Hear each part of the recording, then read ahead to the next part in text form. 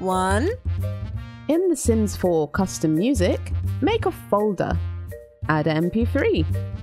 Get an object. Warehouse. Object definition. Copy tuning. Extract tuning. Rename object tuning. Copy object tuning name and instance. Paste in sim data. Object definition. Paste object tuning name here too. 2. Object tuning. Pick an interaction.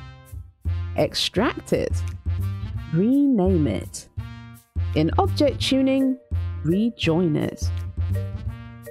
Interaction tuning. In basic extras, paste this. Find that in the description. Hashgen. FNV64. Add audio config. Paste.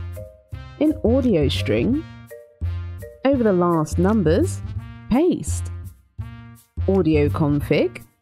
Import this. Find that in the description. Under config entries, string, paste audio folder name. Done.